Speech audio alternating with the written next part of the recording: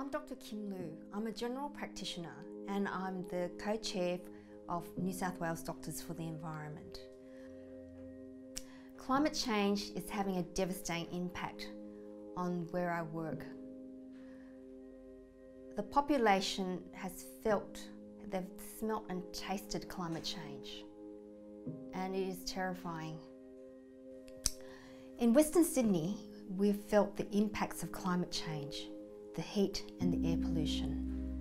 We've had the black summer where we've had smoke blanketing Western Sydney and impacting 80% of the patients in Eastern Australia for a good 80 days. This greatly impacted on my patients with asthma, with heart disease and lung disease.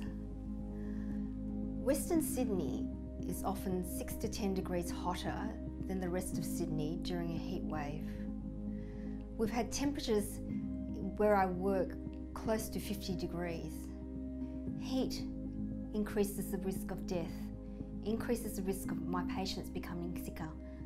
Children have less ability to thermoregulate, and I have had patients die because of heat.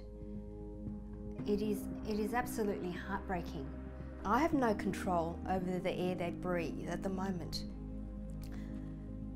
Australia is so dependent on fossil fuels for its energy sector and for its transport sector, when we have the opportunity to be a powerhouse for renewable energy.